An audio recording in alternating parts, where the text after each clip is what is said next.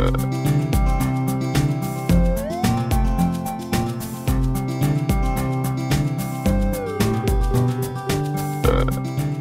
so how do we change the color of our bullet character? Well, we do that by applying a character style to that particular character. Let's start by using the type tool and click in the paragraph that already has that bulleted character in it. The next step is to open up our bullets and numbering dialog box, and we can do that by either Option on the Mac or Alt on a Windows machine, clicking on the bulleted list button in the control panel, or alternatively you can go to the control panel menu and choose bullets and numbering from this menu. The same dialog box will pop up. As I said, the easiest way to get started is by creating a new character style. And in our bullets and numbering dialog box, under the bullet character section, we have the option to define that character style. So you don't need to define that character style before you go and apply it. We can do that right here by clicking this drop-down menu and choosing New Character Style. Let's name the character style my bullet. And the only thing that I'm going to do here is change the character color. So on the left, click Character Color, and then choose the color from the swatch color list that appears, Venice Blue, and click OK. As you can see in the background, because the preview is enabled in the bullets and numbering dialog box, we now have a beautiful blue character. I'm happy with that at this stage.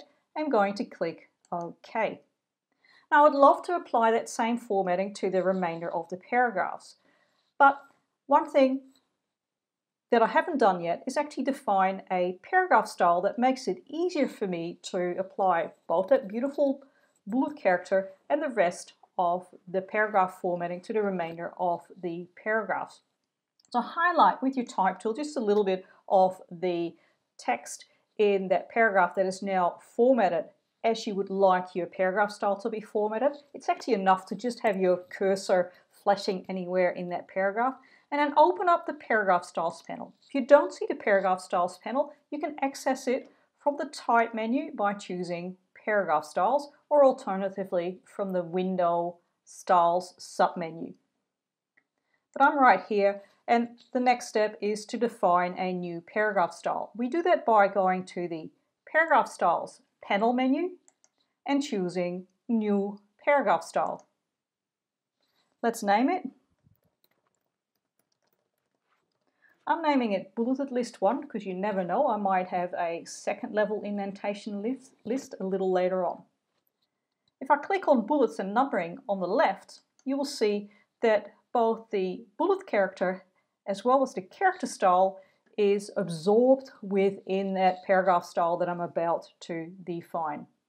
Under the General option, I've made sure that the Apply Style to Selection option is enabled so that once that style is created, by clicking OK, this style is automatically associated with this very first paragraph. And it's now as easy as highlighting the text in the remainder of the paragraphs and selecting Bulleted List 1 to format the rest of the paragraphs like that.